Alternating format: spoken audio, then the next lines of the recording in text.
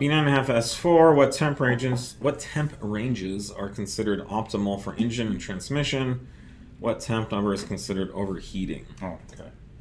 This is another one of those, it depends kind of. It really depends. So the factory stuff and most tunes, cruising light load stuff will target a little over 100 C for coolant and water temps, just to optimize, oil viscosity drag things and whatnot to get everything up and up to temp.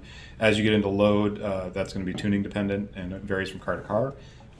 We will generally pull it down in the 90s under sustained load stuff. What's considered overheating? It's going to depend on the component too. Transmissions are going to have a very different temperature range than engines.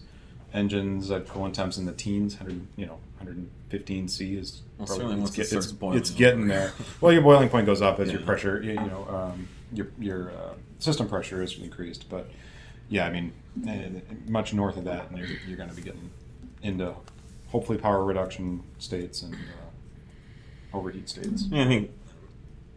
And then we're talking oil or coolant temp. Yeah, they don't specify. So yeah, the oil temp's going to be much higher generally on very hot, high load situations. And similarly, transmission temperatures can be certainly hotter than that too. But I think in general, like stuff over 300 is Fahrenheit. Sustained is on the hot side for oil temps. Yeah, a lot of the conventional wisdom about oil temps doesn't hold up anymore with synthetic oils that have much higher smoke points and operating temps.